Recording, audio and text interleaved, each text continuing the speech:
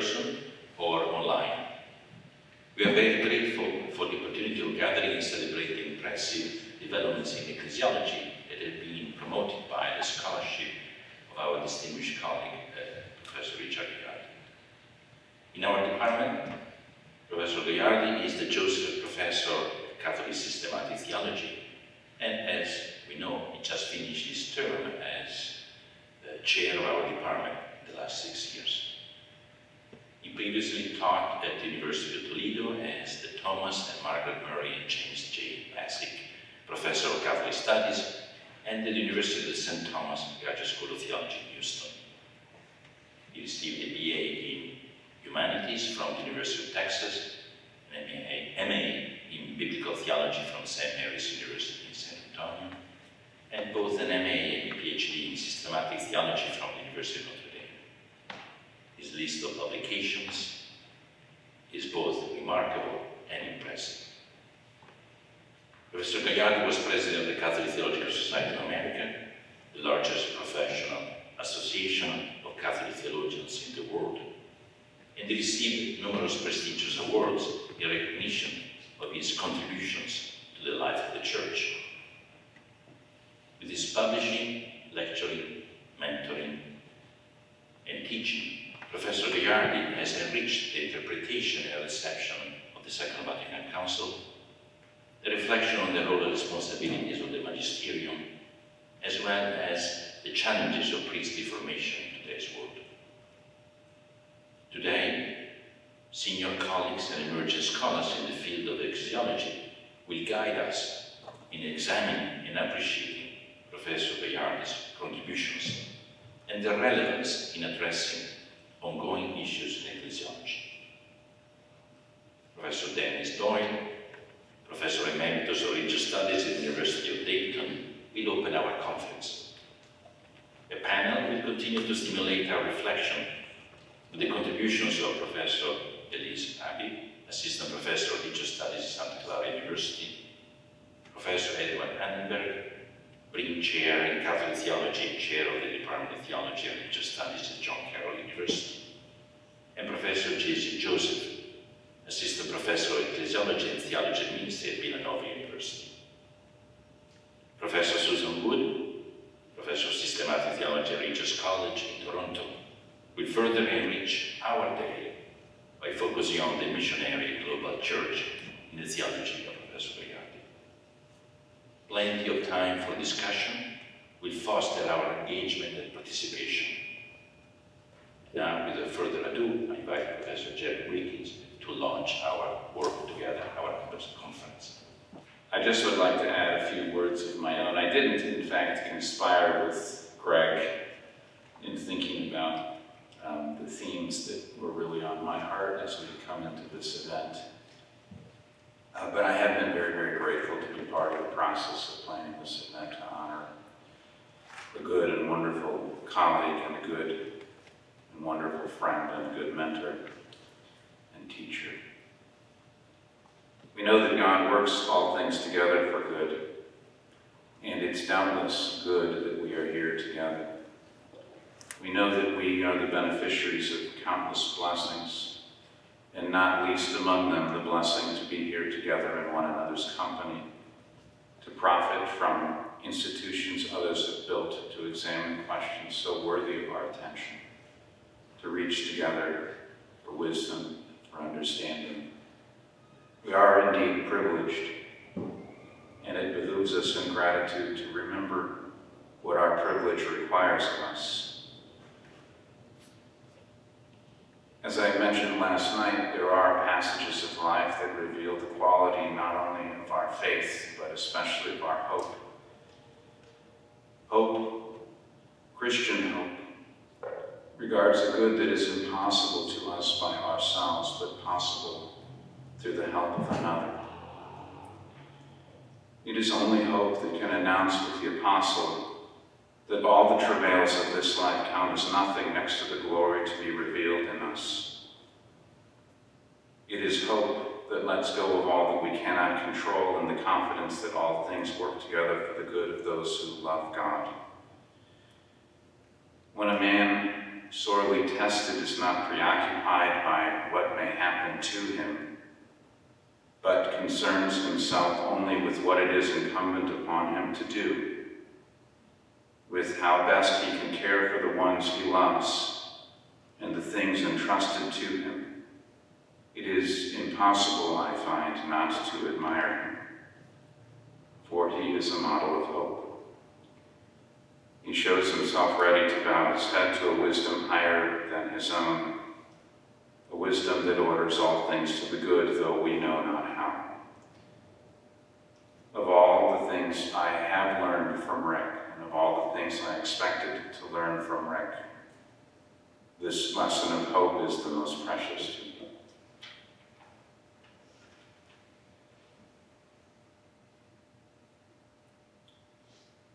We are pleased today not only to present an exceptional slate of papers, but also to include some of Rick's former and current students to introduce our speakers and moderate the sessions.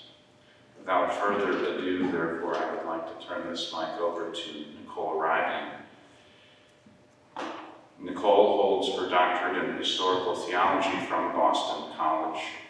She has published on the Victorines and Teresa de Cartagena. She is currently at Loyola University, Maryland, where she is a theology lecturer and director of operations for their theology graduate programs. Nicole?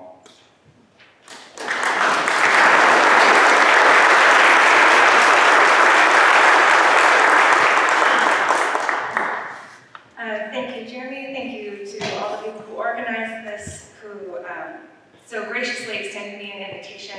It's truly an honor to be a part of this. It is my great pleasure to introduce Dr. Dennis Doyle, who is Professor Emeritus of Religious Studies at the University of Dayton. He has authored numerous books and articles, including 2019's The Catholic Church in a Changing World. He, along with Rick, has been active in the U.S. Methodist and Roman Catholic dialogue. Please welcome Dr. Dennis Doyle.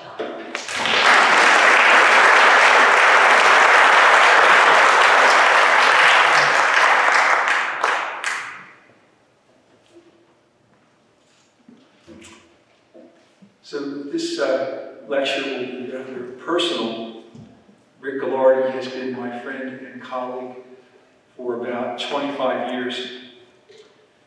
When I teach from Rick's work, one of the main points that I stress with my students is his emphasis on the personalism that underlies the teaching of Vatican II.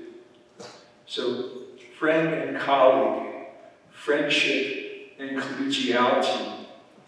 Rick treats both divine revelation and the structures of the church in terms of personal relationships. In the teaching of Vatican II, Rick tells us, revelation is most basically friendship. It is friendship with God through Christ and the Holy Spirit. Rick also emphasizes how the structures of the church are fundamentally relational. Ideally speaking, each diocese is a Eucharistic communion made up of people who love each other through Christ and the Spirit. Collegiality is the bonding together of bishops who give witness to the faith and love present in their local churches. So friendship with God and collegiality among ourselves go hand in hand. The revelation of God's love and the love that binds us together are two dimensions of one love. Rick's work is thoroughly rooted in such concepts, but he does not remain on this ideal level. He offers historically grounded and well-reasoned arguments about how this pilgrim church in its journey on earth might do its best to make room for the active presence of the Holy Spirit as it formulates its message and lives out its mission. The task I have been given is to speak about new directions in ecclesiology. I'm to use the work of Rick Gaillardetz as a springboard for my own reflections.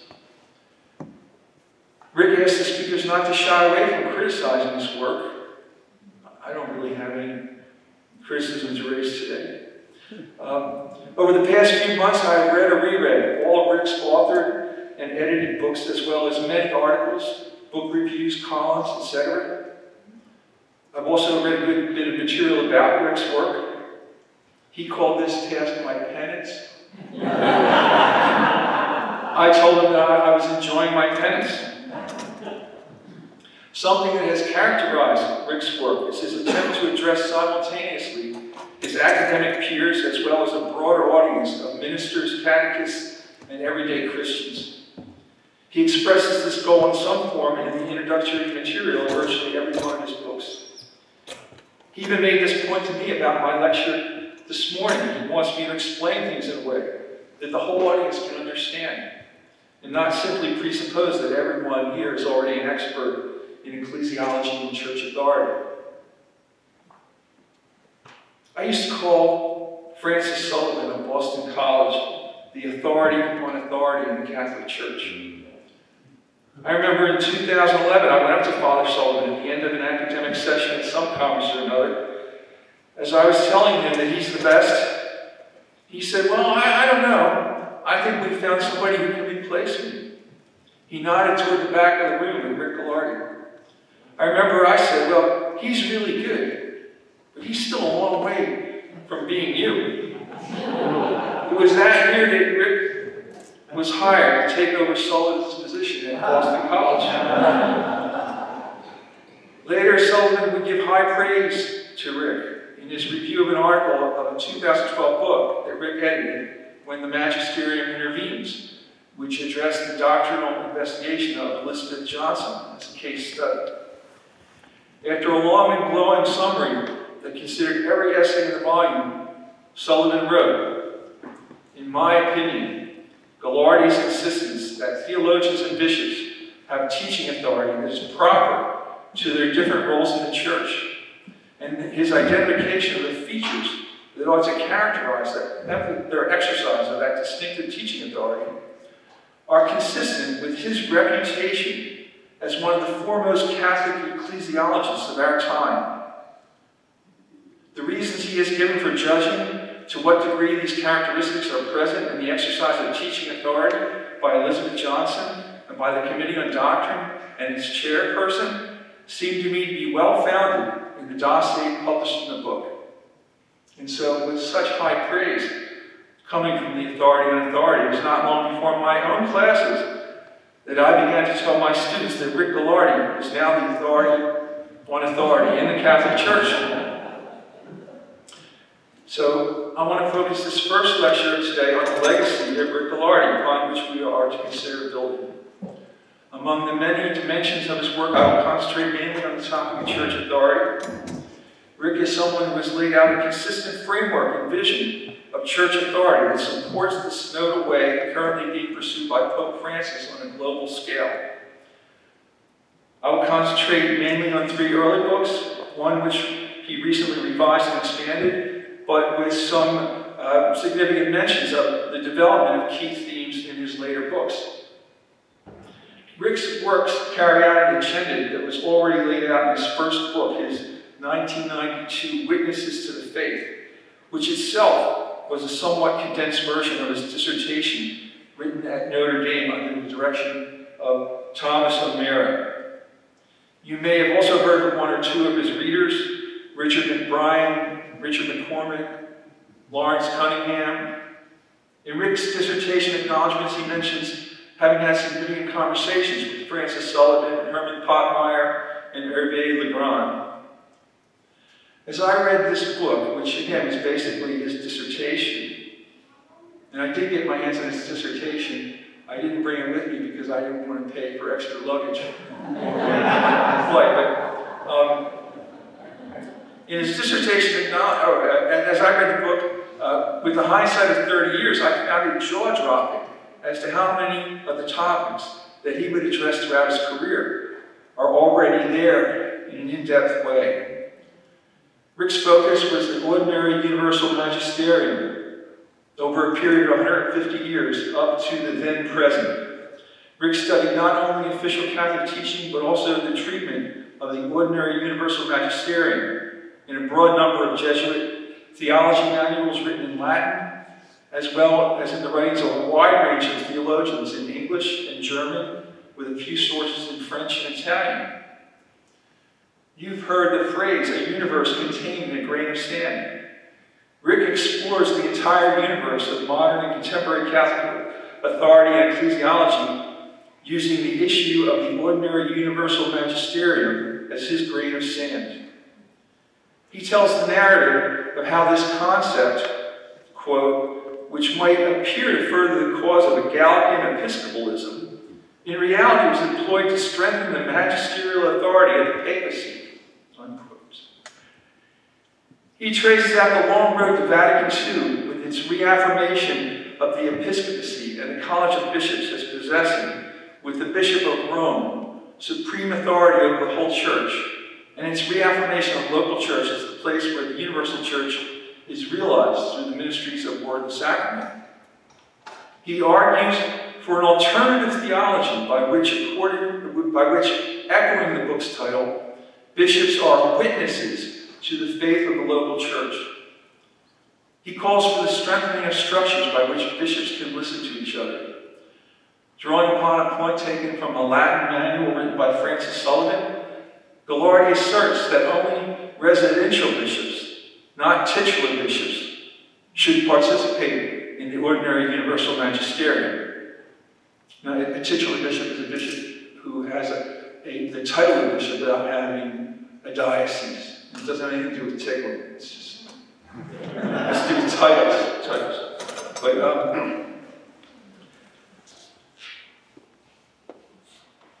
building upon the work of John Henry Newman, Jean-Marie Tillard, and Yves Congar, he outlines a shift in the starting point for understanding authority from the papacy to the communion of churches.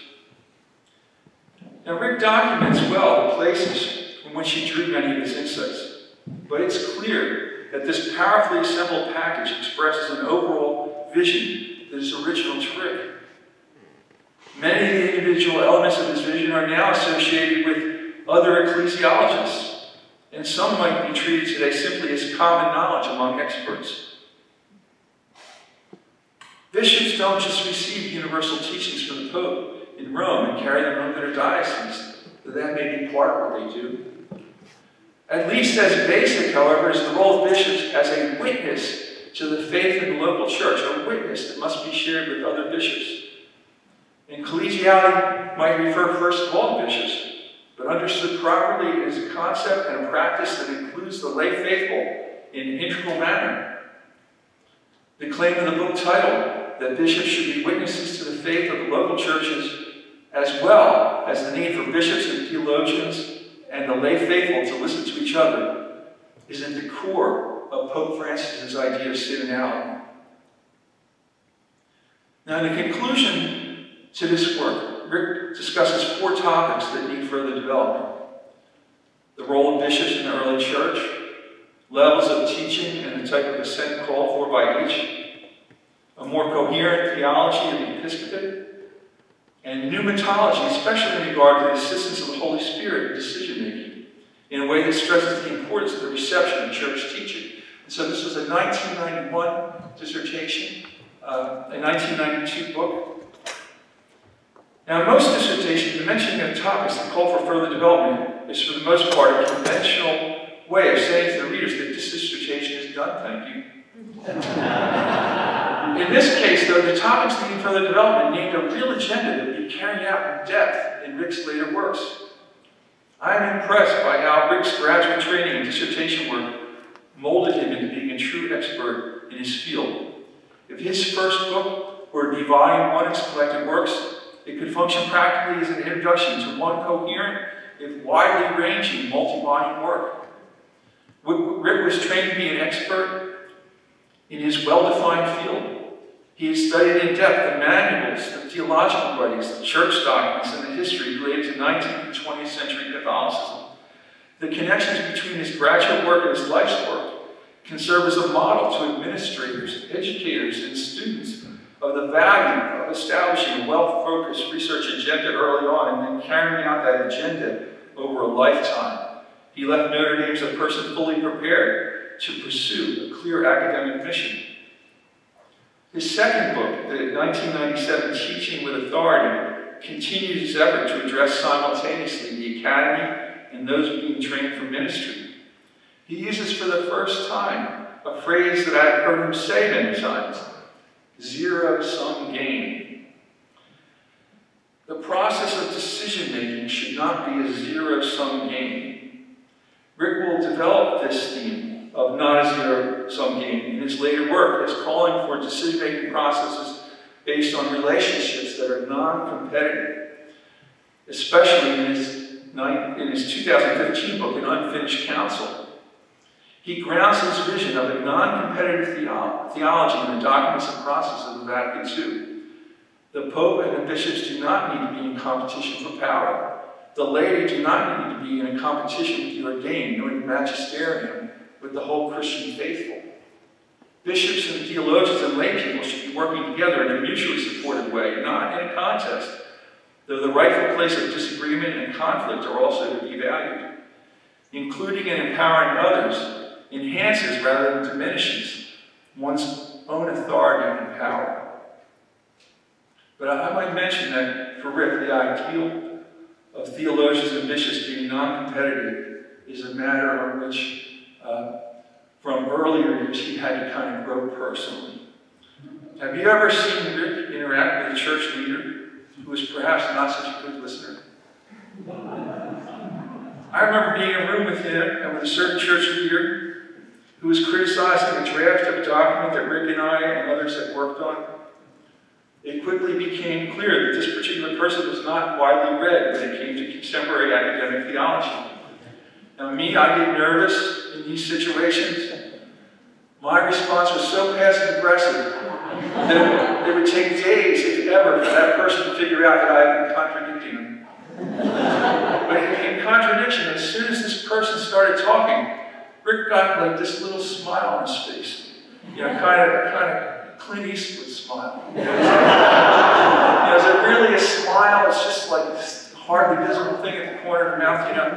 And I didn't know what he was thinking, but I speculated it was probably something like, "Come on, make my day." You know, Rick waited until several other people had spoken, and by that time the smile was gone. Rick's demeanor was respectful, but he directly schooled that person in an upfront manner.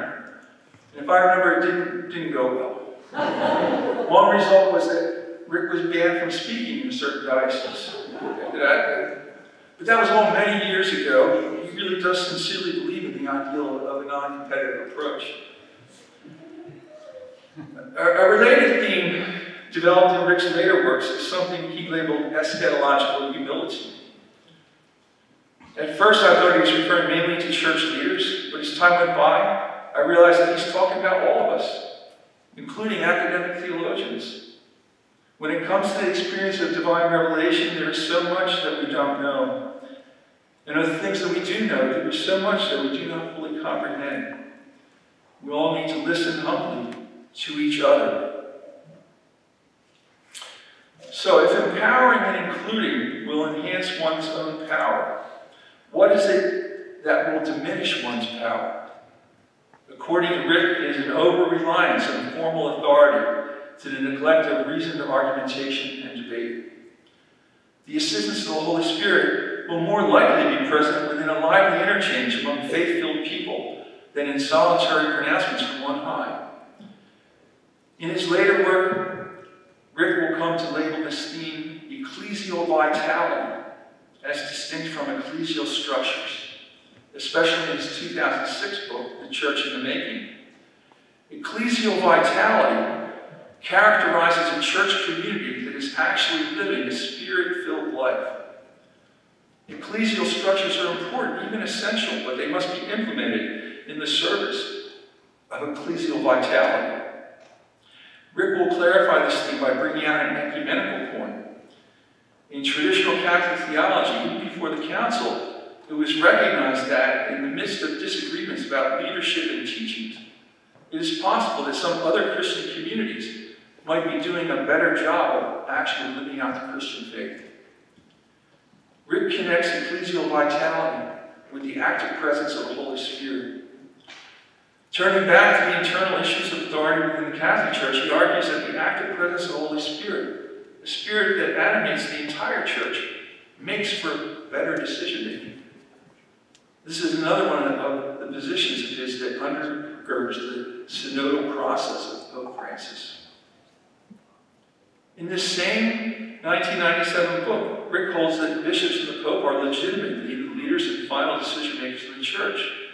This is a church, however, in which the Word of God is given to all the faithful. The distinction between the ordained priest and the common priesthood of the faithful may be an essential one. But we're all still human beings who share a fundamental equality in spiritual dignity. Rick develops these points further in later articles, arguing that we must take seriously the priority of the sacrament of baptism when it comes to being included in the most basic way among those who follow Christ. The lay clergy distinction has its importance, but it should not be understood as erasing the shared life of Christian discipleship in which we enter through our baptism. Now, Rick's By What Authority was first published in 2003 and then revised and expanded in 2018. I started teaching ecclesiology in 1984. From early on, I had used Francis Sullivan's book, Magisterium, along with a few other books as a text. And what a great book. I learned so much from teaching. When Rick's Teaching with Authority came out in 1997, I switched over to that because I thought it was more directly accessible to the students. But then when he came out with By What Authority, I was overjoyed. It did cover a lot of the same material, but it was yet more accessible. And when Rick published a revised and expanded edition in 2018, I started using the book in the Introduction to Theology course that every master's student had to take. I did that because I judged it to be a book that every master's student should read, whether they would later take my ecclesiology course or not. By What Authority is the book I was mainly thinking about in the opening of my lecture when I reflected on the one hand, the personalist nature of divine revelation, and on the other hand, the relational, collegial nature of the Church. We're all called to be friends and colleagues. It is in this book that Rick further develops the material for which perhaps he is most known, the explanations and examples of levels of church teaching and the type of assent each level calls for. To some extent, the book is a popularization of teaching with authority, but it goes much further in exploring the nature of power, the role of Scripture and tradition, and the relationship of the sense of the faithful to the Magisterium. Rick does not discuss theological method in a theoretical manner, but it is clear that he has thought long and hard about how to present his material systematically as one book-length, step-by-step argument. He begins by drawing upon the work of social sciences to explore the relationship between power and authority. He values how power within a community can be an empowering of others, but he also recognizes that there can be sometimes a need for authority to exercise power over others. After making many fine distinctions, he finally focuses on the need for authority to exude trustworthiness and accountability. In the classroom, my students have been able to share their own experiences, often in school or in social activities, or in the workplace, of authoritarian-style regimes versus systems that are more freeing, supportive, transparent, and accountable. Now, after his first chapter in this book about authority, Rick spends the next 4 chapters drawing upon Vatican II and contemporary scholarship to address divine revelation, Scripture, and tradition.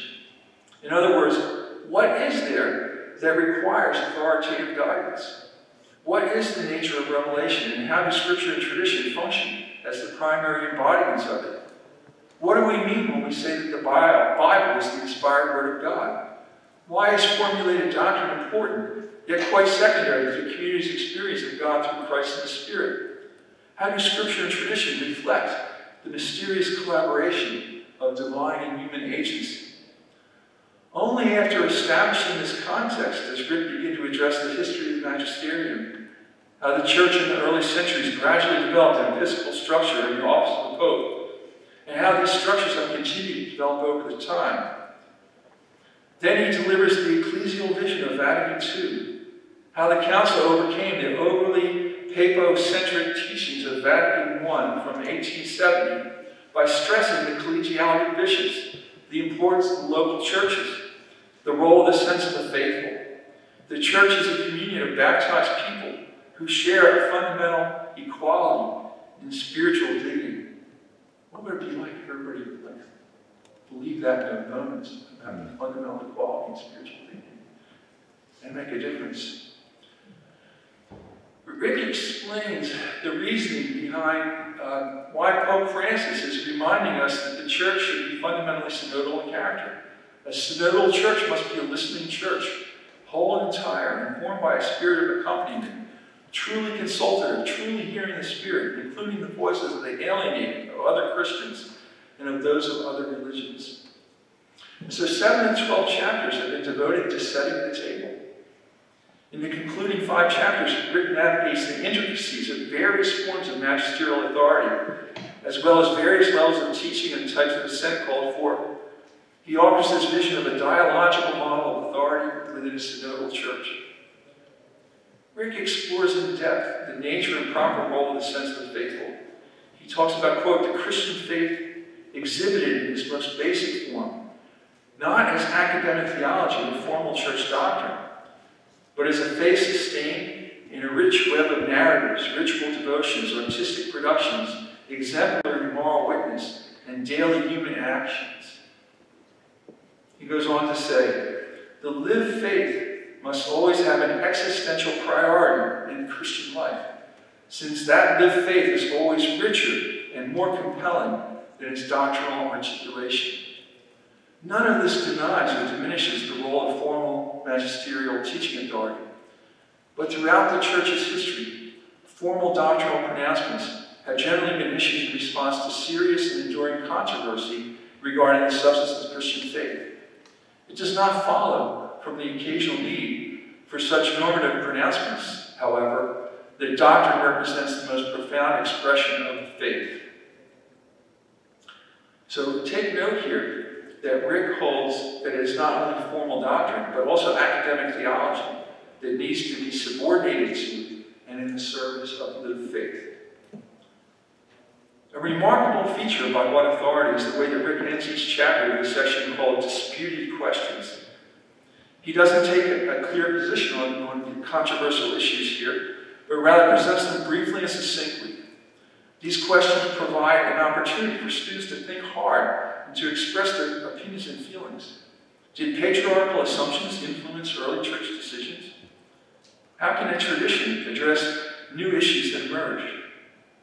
Does synodality require that the voices of so-called lapsed Catholics be heard? How does one distinguish between broad cultural values and the voice of the Holy Spirit? What is the difference between public dissent and personal disagreement? Can either or even both be appropriate under certain conditions? What I am impressed with, after having taken a deep dive into Rick's works, is that he has not simply thought up pedagogically interesting questions, but even more so how each of the many questions that he raises reflects a wealth of academic research that he has published elsewhere. The feedback I have received from both undergrad and master students by What Authority has been overwhelmingly positive. The great majority in favor of the book often mention that they are relieved to hear that it's possible to be a good Catholic and yet disagree with some church teachings. I'm again and again surprised by the number of upper-level religious studies majors and theology graduate students who say that they had never heard this point openly discussed before.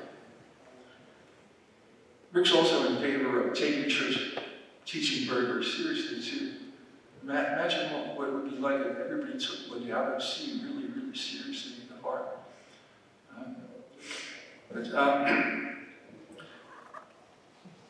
As I mentioned before, clarifying distinct levels of teaching and assent in a way that affirms both the importance of belief and yet the possibility for responsible disagreement has been a major concern of Rick throughout his career, starting with his dissertation. It is something that is continually refined and tweaked. And by What Authority, he places special emphasis on the duty of pastoral ministers to those who struggle with particular church teachings. Both my conservative and my progressive students are impressed with Rick's insistence that pastoral ministers present church teaching comprehensively and sympathetically while making explicit the binding character of the teaching involved and offering pastoral guidance that discourages disagreement that is quick, shallow, or selfishly motivated. I should mention that there are usually one or two students in any class who don't like the book by what authority. They will be among the few students who feel ambivalent about the whole course. In my graduate classes, they are usually the same ones who don't like Elizabeth Johnson's She Who Is. They're the students who organize the Eucharistic devotion. They're the students who would probably agree with a claim made on the website, Grade My Professors. Dr. Doyle is a very nice man, but can be quite liberal in his views of the church, and it makes some feel isolated. As much as he would like to think his theology is moderate left, it is left. I have to agree with some of what that student wrote. I am indeed a very nice man.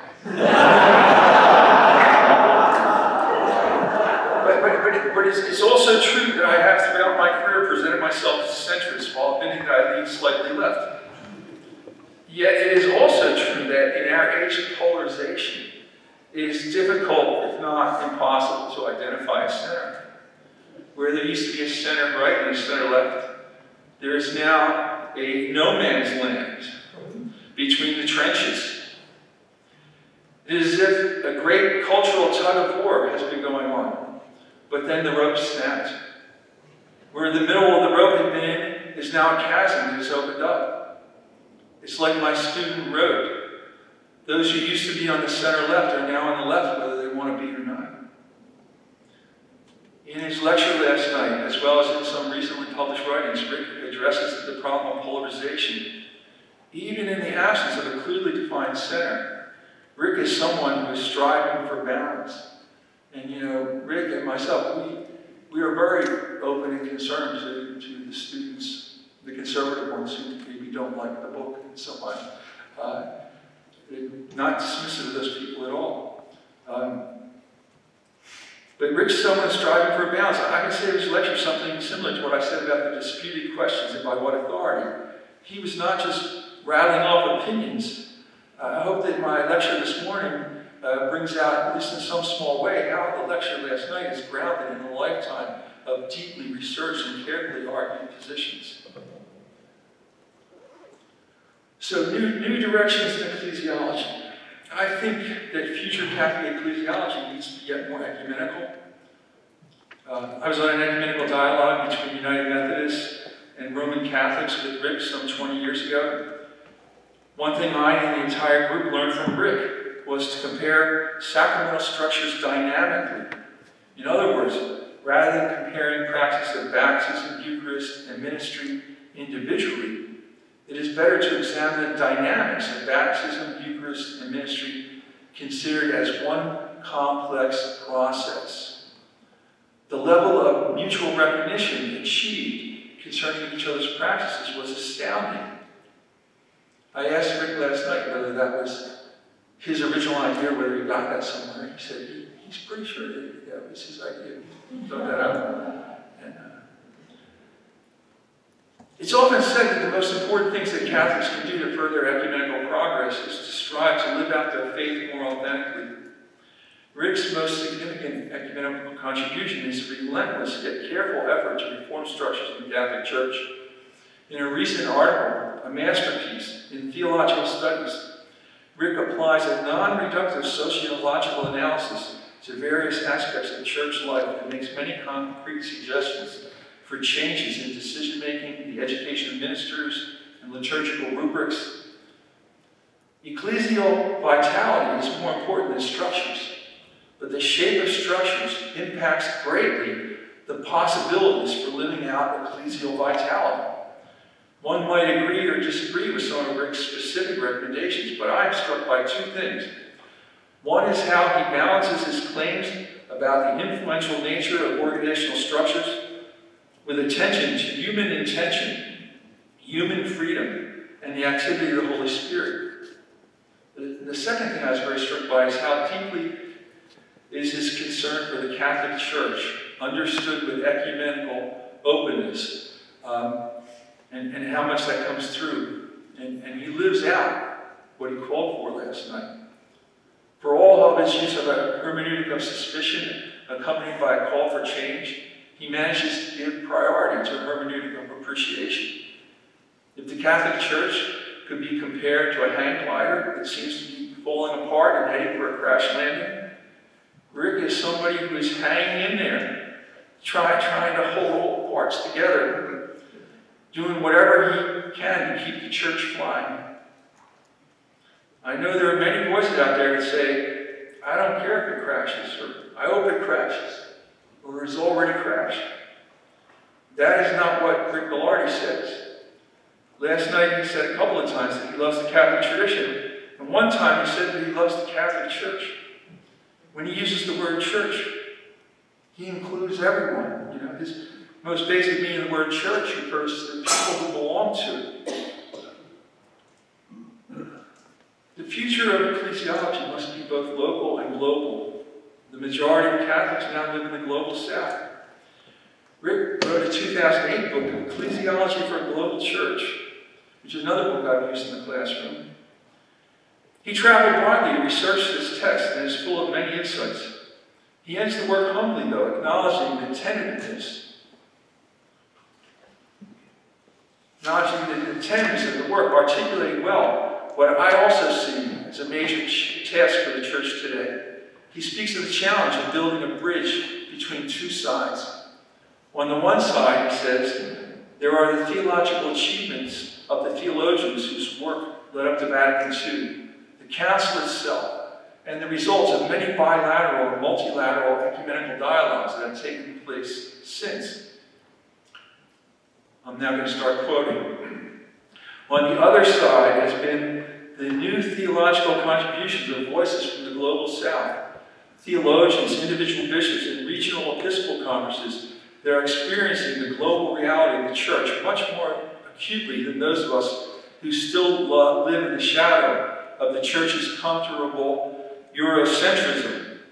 Also standing on that other shore have been new voices in the north who have experienced the multicultural character of dual belonging and life on the borders, including the work of Black, Latinx, feminist, mujerista, and womanist theologians.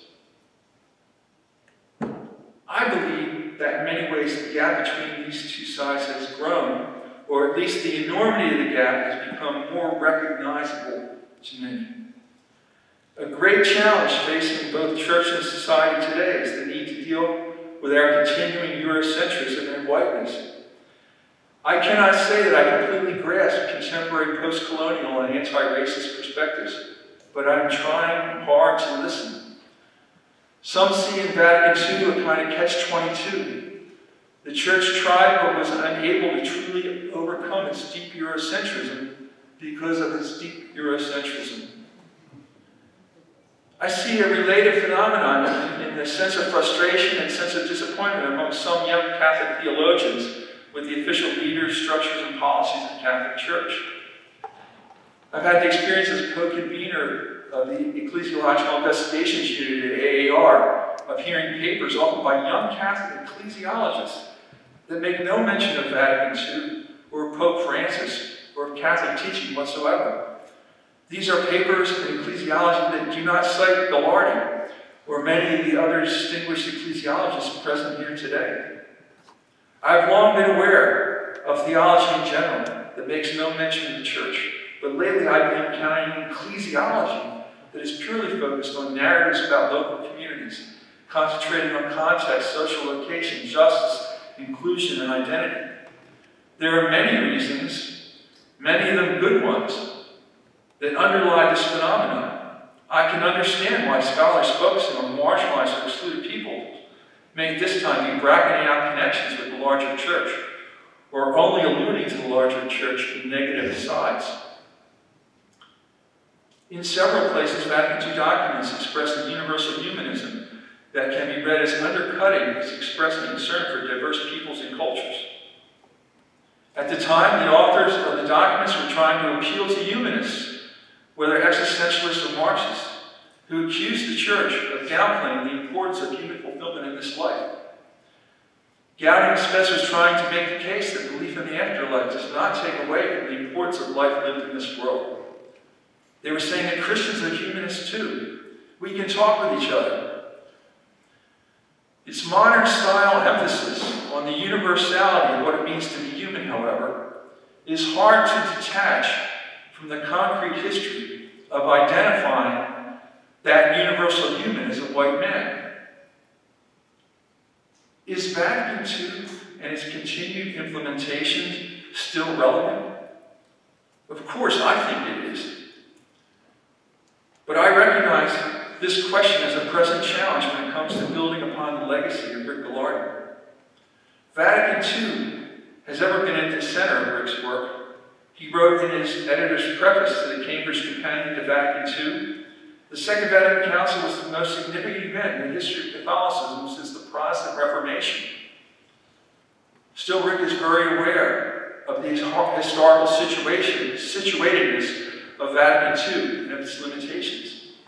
In Ecclesiology for a Global Church, he stated, Vatican II provided the Church with an opportunity positively to engage the forces of modernity at precisely the moment in which the cultural contours of our age were being redefined as postmodern. The pressing issues of our time do not yet all have clear and persuasive solutions for the life of the Church. Rick's work has been on the cutting edge of bringing the study of Vatican II into engagement with the issues of the postmodern world. Still, the challenges of bridging the gaps related to geography, ethnicity, race, gender, and social and economic status remain more daunting than ever. There is a growing awareness that progress in these matters cannot be achieved from only one side of the chasm. Perhaps as the synodal way develops, it can become more and more a path toward more radical inclusivity. To truly put forth the legacy of Rick Gaillardetz, even with focusing on church authority, is more than I could do adequately in one lecture. I want to close with a passage from Rick's work that, among all the others, most left out of me.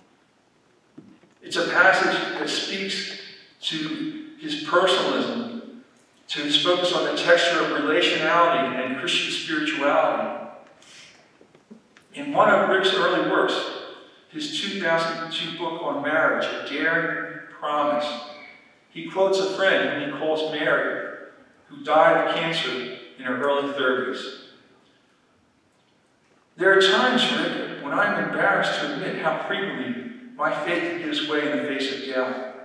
I've had moments when I wasn't sure if I believed in Christ's divinity, or his real presence in the Eucharist, or even in the Trinity itself. But through all these times of doubt, there is one thing I've never questioned, and that is that the Paschal mystery, the paradoxical logic that tells us that we find life only in dying, is the one indispensable key to unlocking the universe. In the midst of 1,000 doubts, I've always clung to the witness of Jesus, that there could be no rising without dying. And then Rick adds in his own words, Mary did not fear her approaching death because she had embraced death, not as the final punctuation mark to her life story, but as a raw fact of her daily existence. I have affirmed the importance of life of communion to which we are all called, yet this life of communion can be fully realized, as Mary taught me, only when we are willing to enter into the Paschal movement of dying and rising. So Mary taught Rick. Rick teaches us. And we should listen, and we should build on his legacy, because after all, he is the authority on authority in the Catholic Church. Thank you.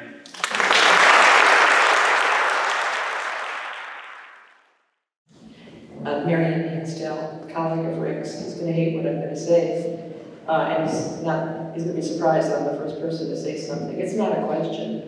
But Dennis, I think that your talk should be the introduction to that first volume of collected works of Rick Gaillardetz. Thank you. Hi,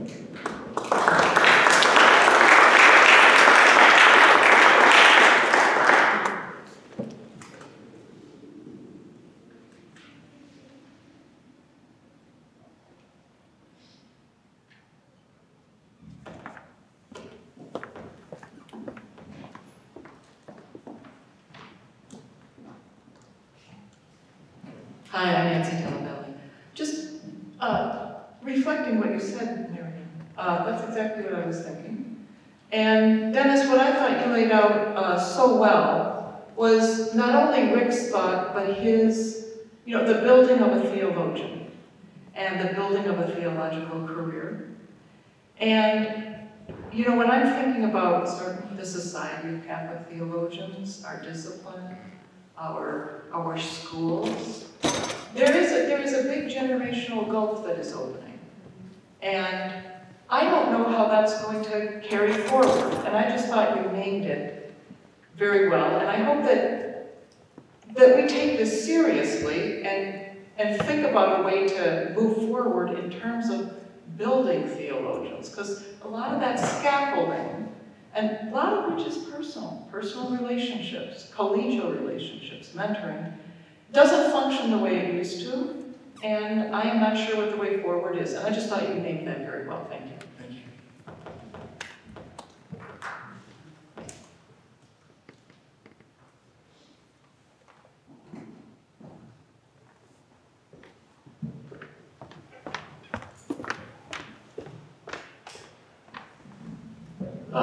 Dan DeLeo, former student of Rick's, and I guess in the spirit of building a theologian, it's not so much a question, but more a reflection that when I think about having been a doctoral student here in the ethics program, what I so appreciate about Rick is the integration of ecclesial authority into theological ethics, because you talked about your students, but I know from my own personal work, that has been an essential plank in terms of building a theological understanding of working within the church. So obviously lots of ecclesiologists here in ethics, and I just want to say what I've said to Rick so many times is that I so appreciate the integration of authority in ethics, because in terms of building a theologian for the church in the 21st century, I think that's so essential in terms of understanding levels, understanding responses, and it's just been indispensable. So I'm so grateful for all that, and I appreciate your getting ahead to this.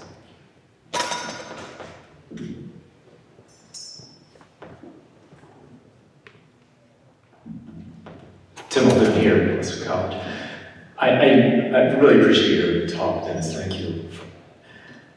And back at the title, because ecclesiology for synodality, and I'd love to hear you flesh out the synodality part. So I think I've taken it for granted, because I've also gathered this from Rick's work and very much appreciated that, but particularly in light of Nancy's comment, that the caricature is that synodality means that there's no more authority. We're democracy, all of the rules of the past are off. And I suspect that that's related to that even generational perception, that Nancy put her finger on.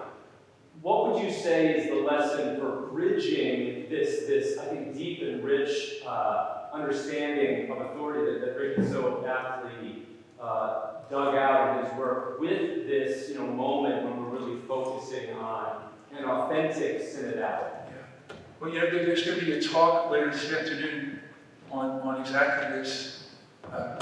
Jason here, and Rick touched on this last night too. But I mean, in terms of Rick's work, I think that this focus on bishops as witnesses to the faith really is a linchpin that ties a lot of things together.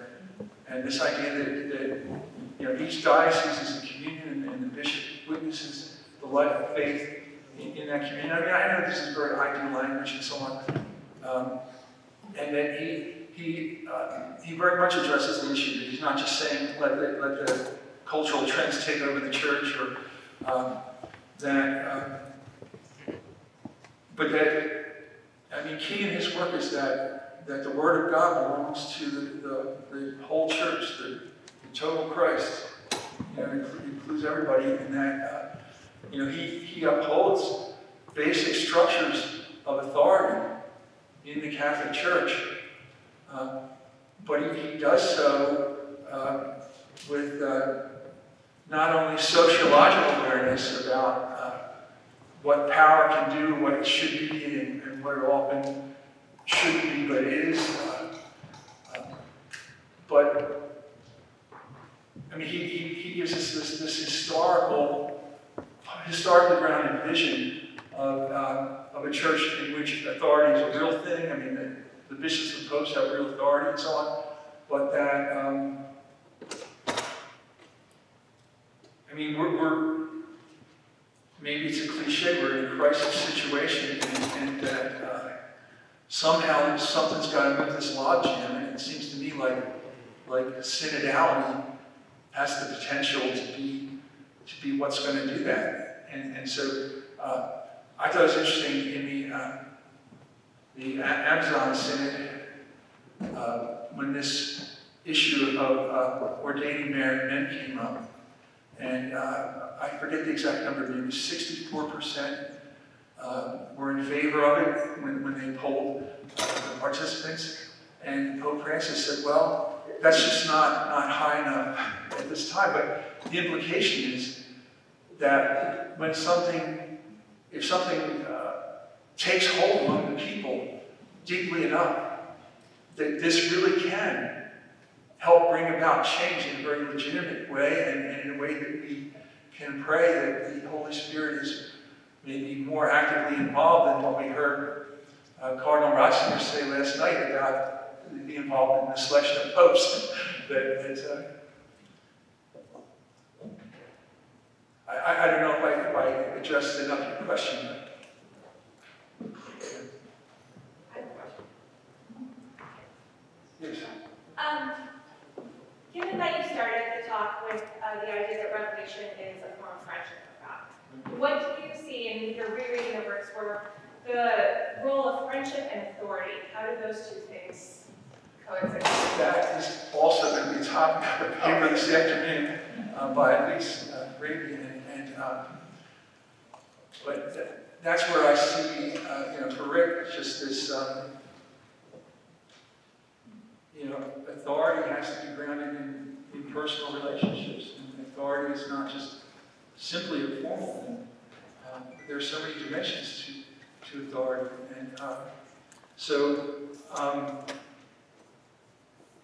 And parents have authority with their small children, but that really isn't what defines the relationship between children and parents. And, it's just this relational grounding, and that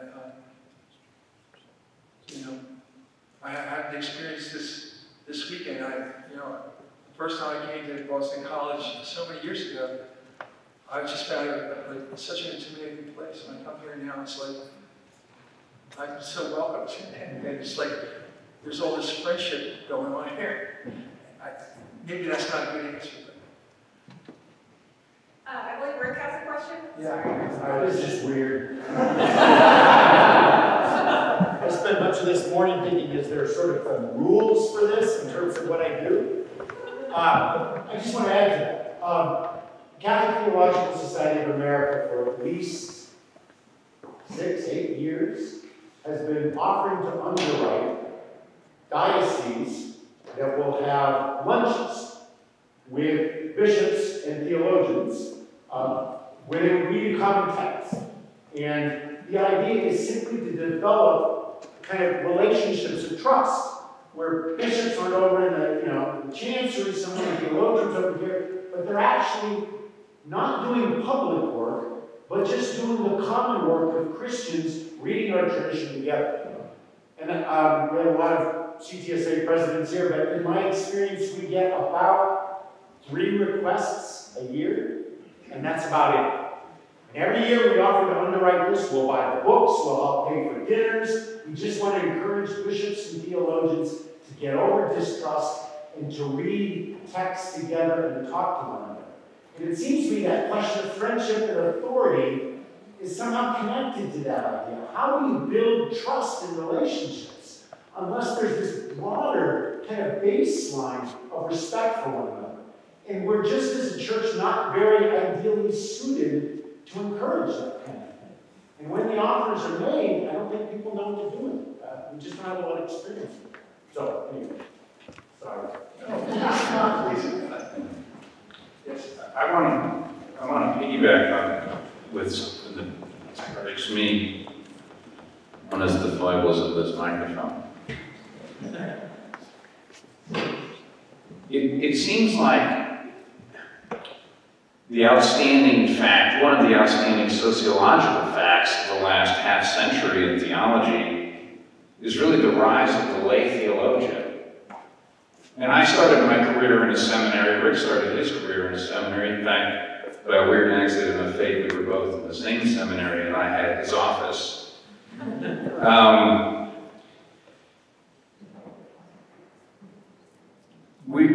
When you're in a seminary, it kind of drives home to you, first of all, the sort of bifurcation between the theology that's being done in seminaries and taught, and the theology that's being done and taught in universities. But the second thing that it kind of drives home, at least to me, is we're in a church that has basically Tridentine structures. And those structures ensure certain kinds of relationships between a bishop and his clergy and so on and so forth. And so, as long as you're in the situation where the theology is being done by clergy and religious, you have all kinds of opportunities for both juridical and personal relationships to be formed. We've had this tremendous shift to lay theology, theology being done by laypersons, which I think is tremendously enriching for theology. But institutionally, the church is sort of, my experience, my sense, this is as much as my sense, let me leave it at that size, is it's sort of been greeted as kind of an odd aberration that will sort itself out once we have more priests. And there hasn't been a lot of creativity, like the initiative that you describe, I think is a great creative initiative. There hasn't been a lot of institutional creativity to figure out how we're going to establish some kind of relational structures creatively that really will meet this new situation and appreciate it as like the permanent shift that in fact I think it is, right? So we're just living on the steam of Tridentine structures and not really properly imagining the moment that we're in.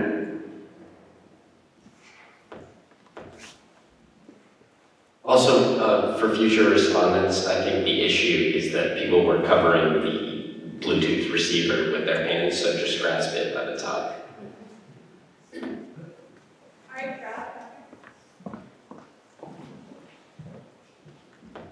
Thanks. I'm Rob Broderick. I'm one of Rick's former students.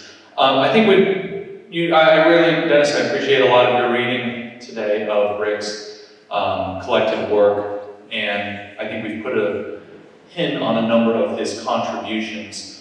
Of course, one of which that we've talked at great length about is a growing divide between left and right. We put those names on it, and leaving a sort of no man's land in between, as you said, and really put a value on his work as an incrementalist and as saying that there's space in between. I think there's a couple other things that came to mind that I'd like to acknowledge and hear your reflections on. I think there's a growing body in the church, not only in the left and the right, but in a group I've started calling the wounded wanderers, right? The folks that have been left.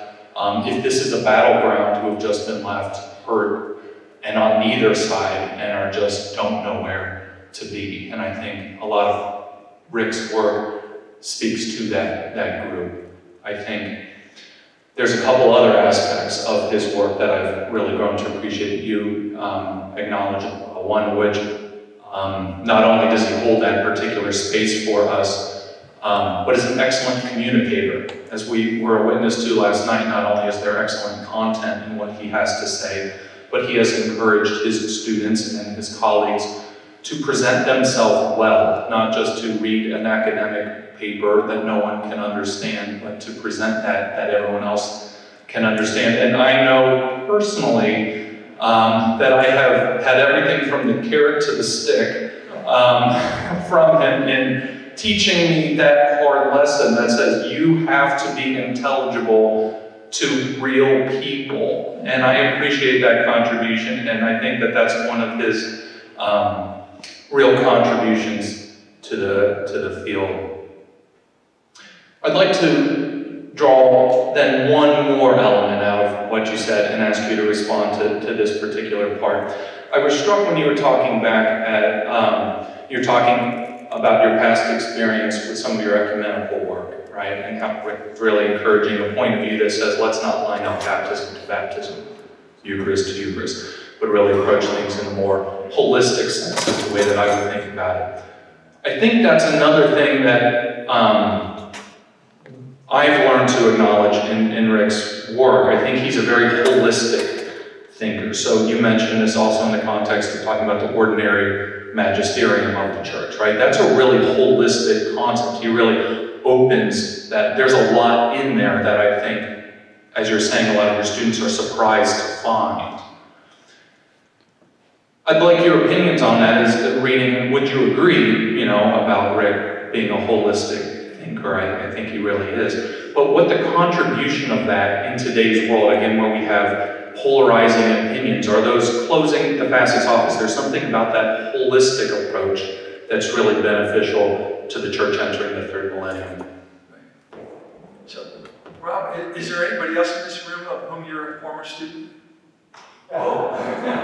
I'm also a former student of Dennis Doyle. He was my master's thesis advisor, so I should have mentioned that as well. So. Yeah, more carrot than stick from Dennis, because he's a very nice guy. I don't like what that suggests. Yeah. Well, I mean, I'm really bothered by what I experience as the absence of a center. I lived in the center my whole academic life. I never thought everybody needed to be a centrist, but we need to have a center. And I think Catholic leadership at least should be centrist. But how can you be centrist if there's no center? And this, I think that if the Catholic Church, ideally speaking, should be a community of people who love each other through Christ and the Spirit, somehow we've got to work on that. And I don't know the answer to that. So many of these things, I think, have to do with social change, that large-scale social and cultural change that are beyond our immediate control. And that, but yeah, I think that some kind of holistic approach, some kind of approach, like, I think that if people on the other side of the divide from me are saying absolutely ridiculous things, I still have to try to take seriously what I think they should be saying if they weren't being ridiculous. And I think that polarization has become the enemy. And that whatever we can do, and yet that doesn't mean that we should submit to both siderisms. Everything's equal on each side. But we really, I think, as individuals and as communities, have to develop ways of being in touch with a legitimate range of positions within ourselves, and know why do people think what they think, and be able to enter into these things empathetically and sympathetically. I think Rick stands out as a figure who really is trying to get it all to hang together, however he can do it. And yes. I see a hand over here.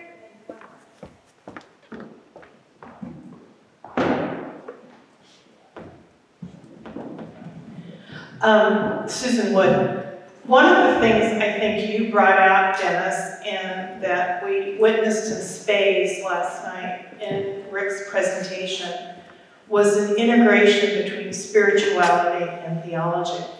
And I want to raise that up because I think that's where we find the middle, that we have to be people of faith who can speak of faith and do theology within that context. And sometimes when you mention the kind of theology that never mentions I'm wondering if that aspect is sometimes missing, and I think we can. If it's easier to go with But anyway, I think that is a great gift to us from Rick, and I would hope that we could find a way to do that, so that there's a connection between, what the tradition called paideia, which is formation, and Wissenschaft, which is knowledge, and that one does not have to negate the other. Yeah, I really agree with that. I mean, I think part of the history of academic theology of the last 50 or 60 years has been trying to distinguish theology from evangelization and catechesis, make sure that we're not doing that stuff. We're doing solid academic stuff, but to be able to see the connections between those things, and those students who I mentioned, maybe the ones who don't like she who is or by what authority, there's somehow they're not being fed by those books, and maybe there are things that they need to be fed by, and we have to do a better job of what Rob called being holistic. I mean, if you're going to be a theologian, you do have to learn, in a certain sense, to think analytically, to think, to make really strong distinctions. But in the end, those connections have to be somehow at least present in the background, have to be present in the life of the community.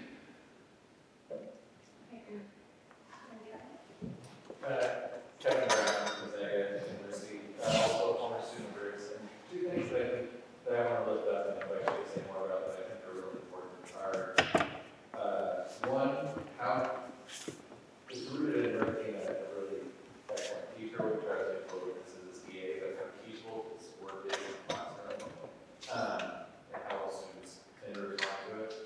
But I think part of that is how his insistence on grounding ecclesiology and robust theology of revelation, right, you pointed to. That's something that I learned from him, and I've grown to appreciate when I got his companion. I'm having to Cambridge companion. I ended up expecting to see the chapter on Rick Jimson or Gaillardetz and I was pleasantly surprised to see that he wrote the one on Revelation, because I think that that's an underappreciated aspect of his work, is the work on Revelation. So I don't know if you want to say anything more exciting. I really appreciate it. Yeah, I took note of that too. And his opening focus on that is that Revelation isn't just propositions, but then he really goes into the deeply personal nature. And in this, I mean, he's very influenced, I think, by Karl Rahner in this. And I mean, I don't think Karl Rahner has the immediate answers for the issues that we face in today's world, but that revelation is fundamentally relational, and this is a key teaching in Dave Berber, and this is something that Rick really stresses. And so I'm very glad that you lifted that up, and I think that you added what needed to be added.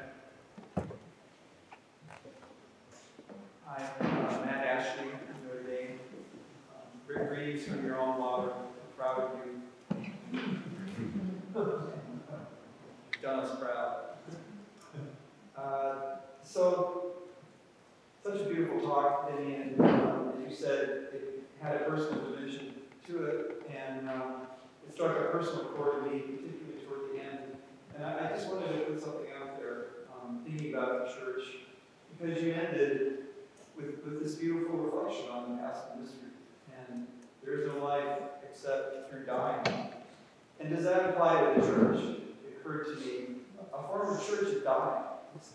And this might be my own personal reaction, and people are free to disagree with it, even though I too am a nice guy. But it strikes me, language of crisis, or the hang glider. That was a terrible pun, by the way. The hang glider crashing. Hanging in there. I mean, I'm known for terrible puns. Oh, okay. That's a great metaphor, but I have wondered, and it's just wondering, and actually reflecting on myself, you know, even thinking back to your own sense of mourning, you know, the old gift of tears and pathos, for a certain lack of reference to Vatican II and so on, that for you and me, and then you, like Rick kind of defines it, you know, is that it's really hard to let a certain form of church die. And if I see that in myself, perhaps, and maybe it's just, you know, when I look at the other side of the divide, I see that over there too. And so again, this is a very personal reflection, but it just struck me, you know, when we came to it at the end of your talk, and I wonder, you know, your thoughts on it. Is that a theological rubric?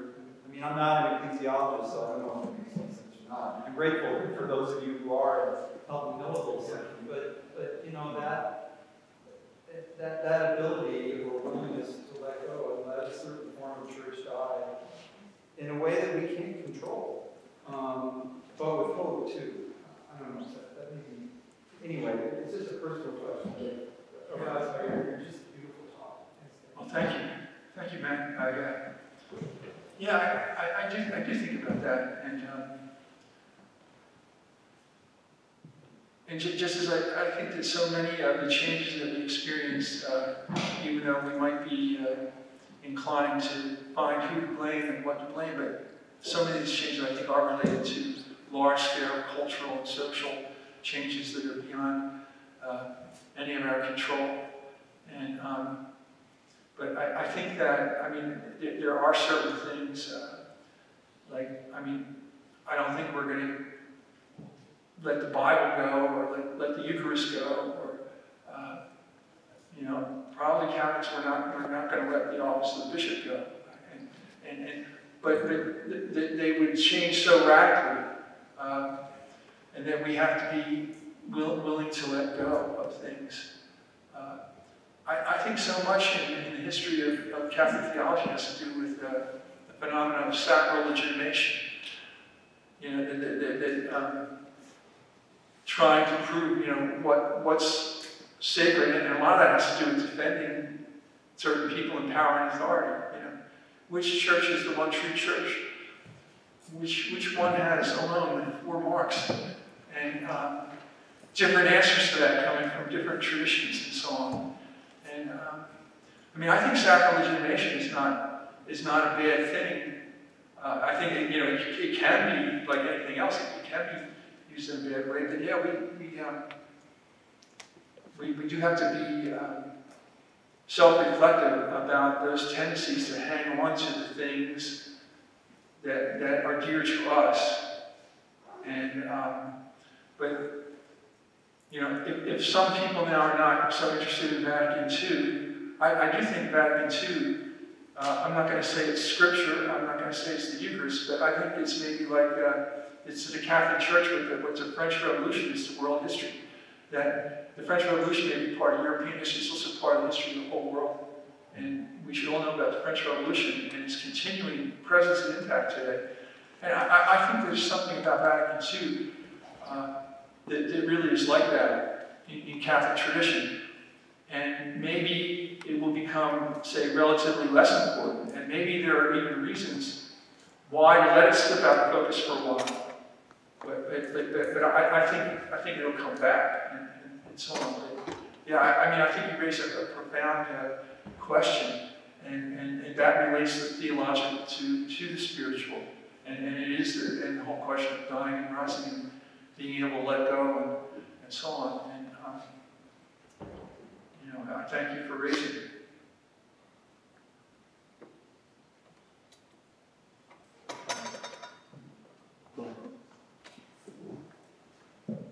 My name is Massimo Fagioli, and I just want to express my thanks to Dennis and to Rick, because Dennis has explained how much Rick has done to heal the wound in the history of the reception of the Second Vatican Council. So I totally agree that there is a church that is dying in a certain historical form. But we were talking about our students today, and those who reject Vatican II are usually those who know very little about it. So this is why Rick's work and the companion, especially because there has to be a new bridge that is built, that has to be built, not just between the church and the world, but within the church itself, with different components that we took for granted, that they heard the Vatican II from the pastors, that has not happened. So I believe that there are some things all Vatican II that are dead already, that are gone. But there is much work, and Rick has been very generous at different levels in scholarship, in CSA. This should be a model of engagement and of commitment, because I think that we cannot disconnect the faith of Vatican II from the faith of Catholicism in a way that is unrecognizable to itself. And so I admire both what Rick said yesterday and what Rick said, and we talked about that many times in different venues. And I do believe there's a plan in what Rick said last night, and it's a matter of courage, and the vision is there, I guess. Thank you, Massimo.